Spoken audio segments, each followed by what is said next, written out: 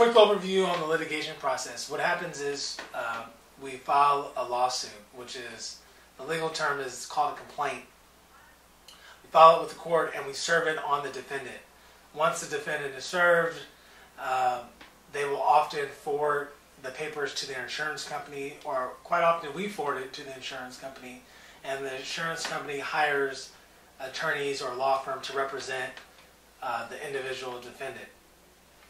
At that point, the discovery process opens. The common question I get is, what is the discovery process? The discovery process is basically the exchange of information.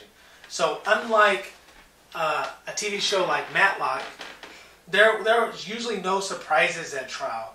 Both sides have had an opportunity to ask the other side questions, to get testimony taken under oath, and during that process, most cases will resolve themselves either with some sort of alternative dispute resolution, most commonly in a mediation.